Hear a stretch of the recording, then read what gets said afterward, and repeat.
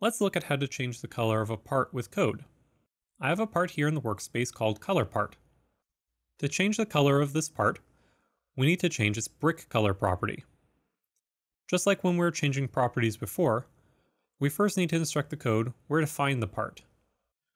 First we enter game, then workspace, then the name of the part, ColorPart. We'll then use dot, then the property we want to change, in this case BrickColor. We want to assign a value to this property, so just like before we use the equal sign. Now we have to type the BrickColor value to use. This property works a bit differently than the other properties we've changed before. We first type BrickColor, then dot, then we're presented with several options. One of the simplest is to just use one of the preset colors, like say blue or red. If we use these, make sure that you're including the open and close parentheses at the end. And remember, you can get these characters with Shift 9 and Shift 0.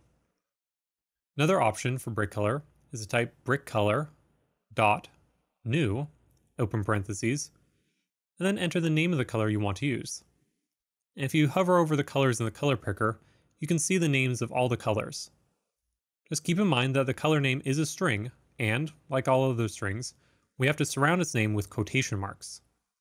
Last, a fun option to use for BrickColor is BrickColor.Random. This will assign a random color to the part every time you use it. And just remember that this also needs parentheses at the end to work.